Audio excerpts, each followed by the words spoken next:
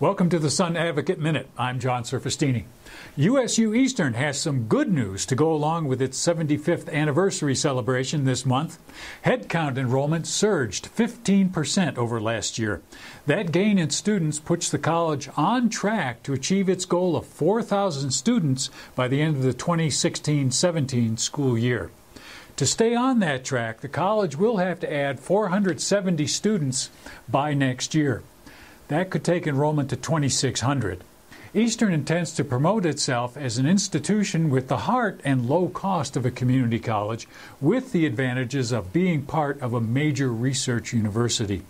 It also intends to extend its baccalaureate programs, which would enable southeastern Utah students to earn bachelor's degrees without having to leave home. That's the Sun Advocate Minute. Thanks for joining us.